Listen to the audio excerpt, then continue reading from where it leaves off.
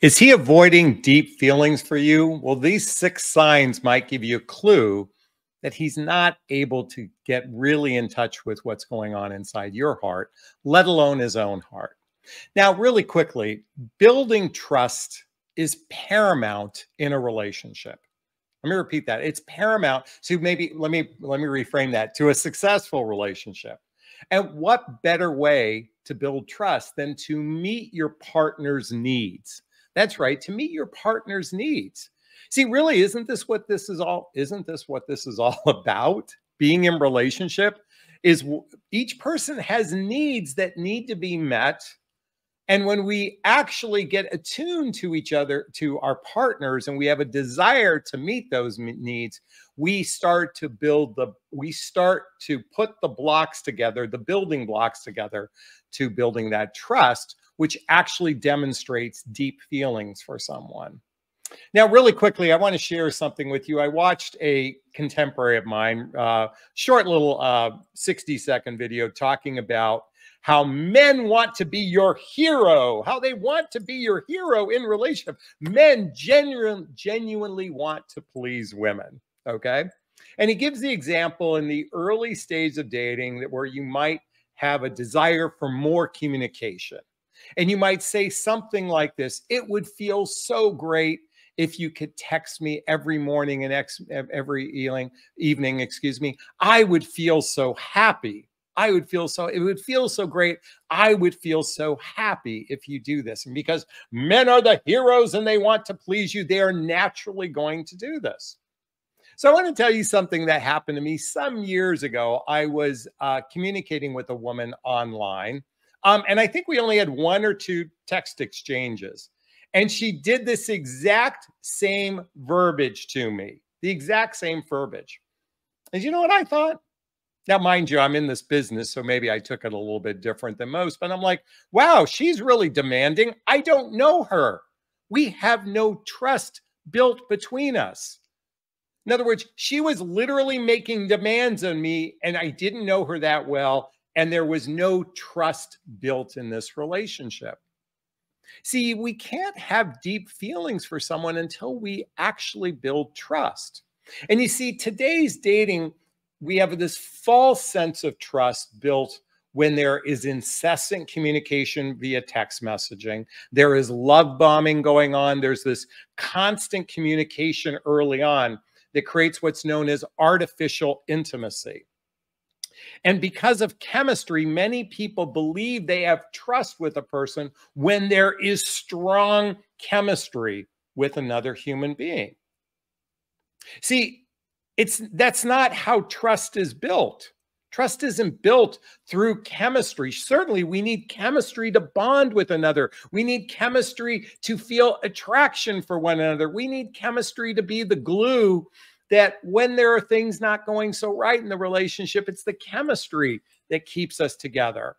But quite frankly, what truly keeps relationships successful is that building of trust. And trust, folks, trust isn't just about fidelity.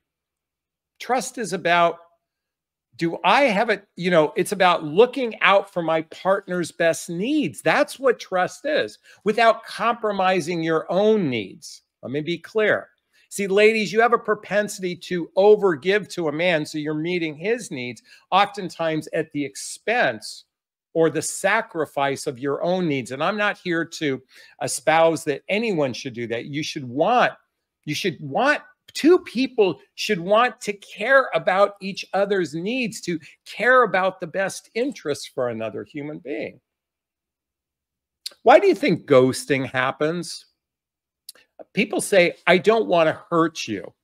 Isn't that there an irony? I don't want to hurt you. And yet ghosting is probably the cruelest thing we can do to a person, or disengage communication with a person. But I just didn't want to hurt you. What they really mean is, I didn't want to pretend, I didn't want to have you believe that there was something more in this relationship than there really is. So I'm just going to cut off communication so you don't feel hurt in the future when this doesn't work out. That's what ghosting really is about.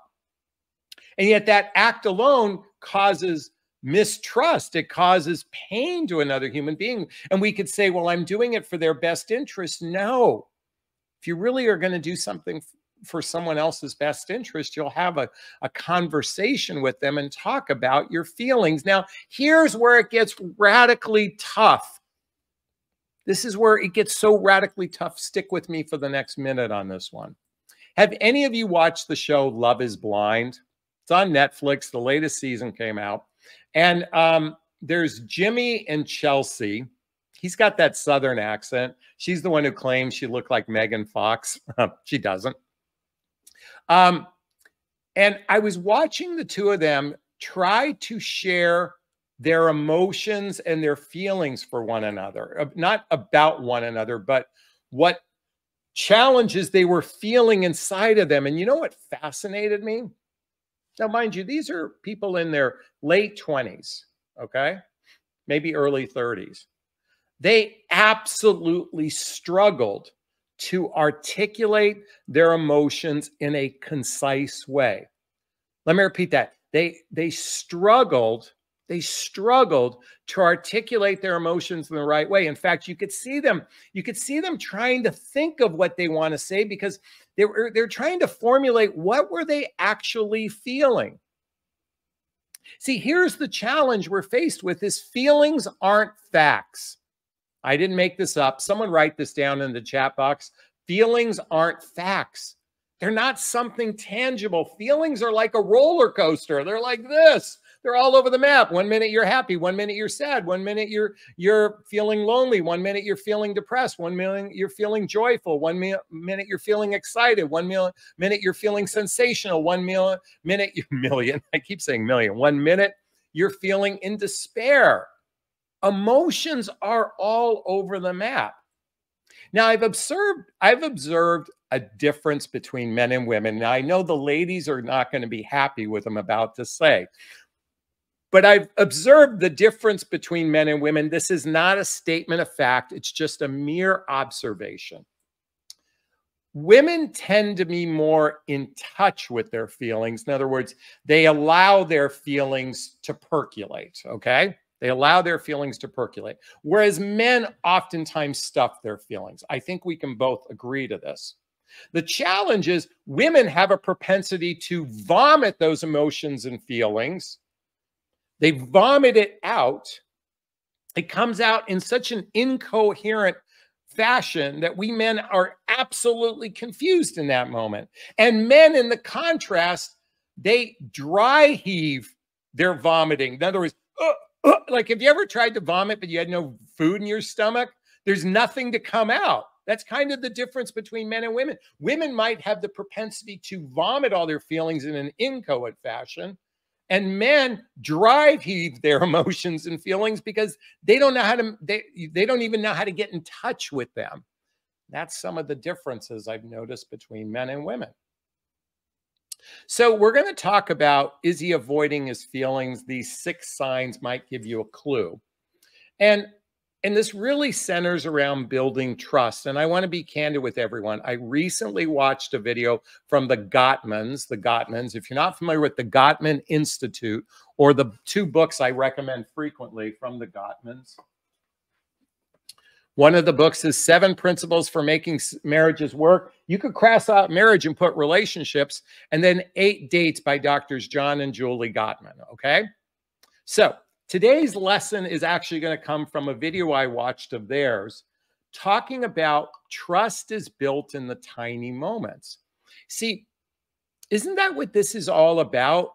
You know, our feelings being acknowledged for one another, but more importantly, the capacity to build trust with one another. The capacity to build trust. So Dr. Gottman, John Gottman, shares the story. He's about to read a book to go to bed. He's about to read a book. He's really excited. He's been wanting to read this book for a while. And he's about ready to go to bed. Or like read in bed, and his wife was maybe brushing her teeth or something, and he noticed something was wrong with her. He just could sense something is wrong. Okay. Now, the difference between the average person who would just rather focus on reading their book because that's what their plan was. He talks about something really that builds trust in the relationship, and it really acknowledges their partner's feelings. And that is called being attuned. Attune. A-T-T-U-N-E. Attune. A-T-T-U-N-E. Attune. So within attune, the A stands for awareness of a need. Awareness of a need. He recognized that his wife wasn't really, something was off. He was attuned to her. He was attuned to her. He could read the room. He could read the room. See, a man who doesn't have deep feelings for you, he doesn't read the room. He doesn't know when he might, and by the way, or he reads the room and we're going to talk about, this is really kind of leans into some more of the letters here. But first and foremost, he doesn't know how to read the room. He doesn't know how to read your emotions, your feelings. He's not attuned to them. Okay. Hey, it was just 11:11 on the clock there. Okay. The first T stands turning towards. When you show a desire to connect with your partner, in other words, he recognized something was up with his wife and he turned towards her for connection. See, a person who doesn't have deep feelings for you, they're going to turn the other way. They're going to avoid, they're going to run away from your feelings. And it's a demonstration that he doesn't have the capacity to build trust, or he doesn't have the desire to go any deeper. And as I said earlier in this broadcast, isn't that the whole point of relationship? Look, we are beyond that point of dependency. Now, for some people, I recognize that they're in a dependent type of relationship, primarily financially. And I'm going to talk about this again as well. But when you're not in that type of arrangement, the whole point of relationship is about meeting each other's needs. That's what it's all about. God, did you hear my voice just kind of crackle and go higher? That's what it's all about in my book. Is that the same for you? Do you feel that's the case? If it is, hit that like button. Please share this video. Please subscribe to my channel. And if you want to connect with me directly, you see this link right here to schedule a discovery call with me to see if working with a coach is right for you. And there's links below as well to connect with me. Okay, he turns towards you. A man who is avoiding deep feelings for you turns the other way. He turns the other way. The next T of attune is tolerance. Tolerance. Now, I don't love this word, but I recognize why this was used in this example. And that is, tolerance is about holding space, because it's uncomfortable sometimes to hold space for someone. I mean, especially, listen, we guys, we struggle with a woman's emotions. It's just, we do. By the way, ladies, you struggle sometimes when men are emoting too. This is challenging depending on how deeply connected you are to another person. So if he's holding space, while you're sharing what's coming up for you, like in the case of this story with Dr. Gottman, his wife had something to share. He turned towards, so he was aware of it. He turned towards her. He held space while she was sharing. See, he didn't run away. Run away is avoiding your deep feelings, and that is a sign that he's probably just not that enough into you, or there hasn't been enough trust built. Now, the U stands for understanding. Okay. Again, if you are in a dependent type of relationship where the man is the provider, protector, and the woman is nurturer, he doesn't have to understand anything about you. His job, he's got his role, you have your role. There's no need to have understanding. But if you're in an interdependent type of relationship, the one that I encourage for most people, and if, by the way, someone write this in the chat box, interdependent relationship. Google this right after this video so you can look up what that means, so you can get a better understanding. But it's basically, is it the inverse of dependency? I think it's having mutual dependency upon the success of the relationship. That's my interpretation of it. But understanding, and if he's clueless about your feelings, about his own feelings, it's going to be very problematic for him to actually care. And again, when he's feeling scared, when he's feeling unable to meet your need, he's going to run the other direction. Now, the N stands for non-defensive response. Non-defensive response. If you haven't read the book, oh, by the way, all the books I recommend are listed below. If you haven't read the book, Nonviolent Communication by Marshall Rosenberg. Now, it should have been titled Compassionate Communication. Why is it nonviolent? Or what's the violence? The violence is a defensive posture. When we get defensive with another person in our communication, when we get defensive. So non-defensive means compassionate listening at this point. And then within that compassionate listening is the E, which stands for empathy. Empathy. You know, a lot of people just don't know how to be empathetic. If you've looked at my chart for emotional maturity and relationship skills, by the way, this is not a fact, it's merely an opinion. I believe this is emotional maturity and relationship skills. I believe 20% of the population has clinical issues, okay? It's just my perception.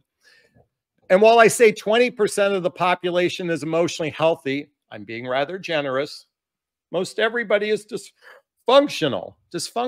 And by the way, I put myself in the dysfunctional category. I think I'm right here at the cusp, okay? But I'm owning it, okay?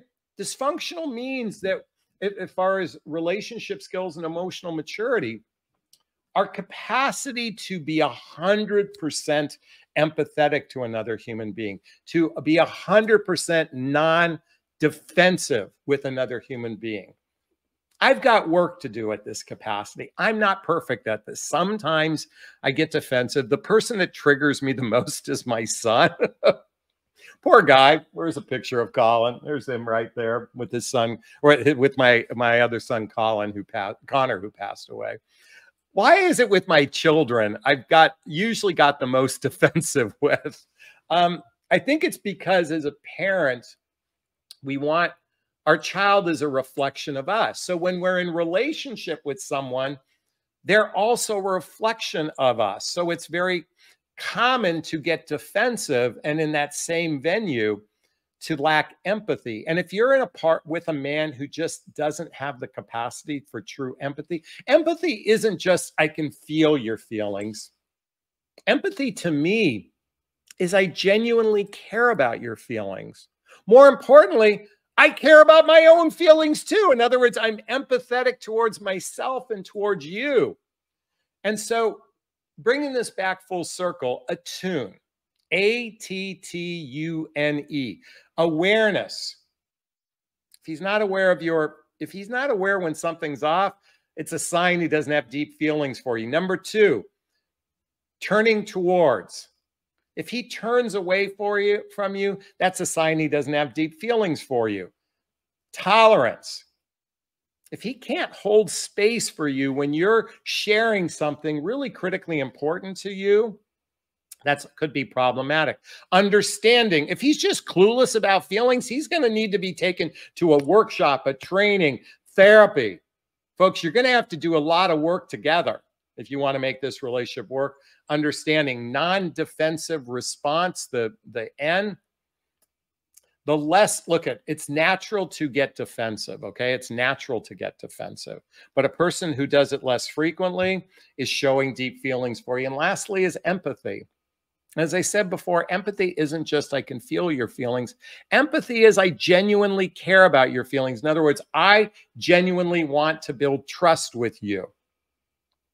And as Dr. Gottman shared in this video, it's the tiny little moments, like when he was with his wife, he wanted to read his book, but he noticed that his partner needed something.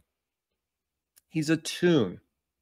And when you're attuned to your partner, that demonstrates deep feelings. And when you're not attuned, There could be a majority of reasons why that hasn't happened. And don't forget, it's not going to happen on the first, second, third, fourth, fifth date, or it's not going to happen even when you're physically intimate with someone. Genuine care requires building the deep roots of trust through emotional connection, financial agreement, social activities, hobbies, mutual interests, spending time with family and friends, you know, and intimacy, both physical and emotional intimacy. These are the building blocks in both the small and big moments, because it's not just about actions matching words to build trust, and it's not just about fidelity. It's, do I have my partner's best interest at hand? And that demonstrates real trust. Is this sinking in? Is this resonating with you? Please let me know if it is. Post a comment below. I'd like to hear your thoughts on this. I read all of them in the first 24 hours. If you like this video, please hit that like button. Please share this video. Please subscribe to my channel and hit that notification bell so you can be notified of new videos. And also, if you want to connect with me, schedule a discovery call with me. Check out the links to join my group called Midlife Love Mastery. Follow me on Instagram. Get all the books I recommend. Get my book, What the Heck is Self-Love Anyway? A Journey of Personal Development, Self-Help, and Spiritual Work. And also get my dating vows listed below.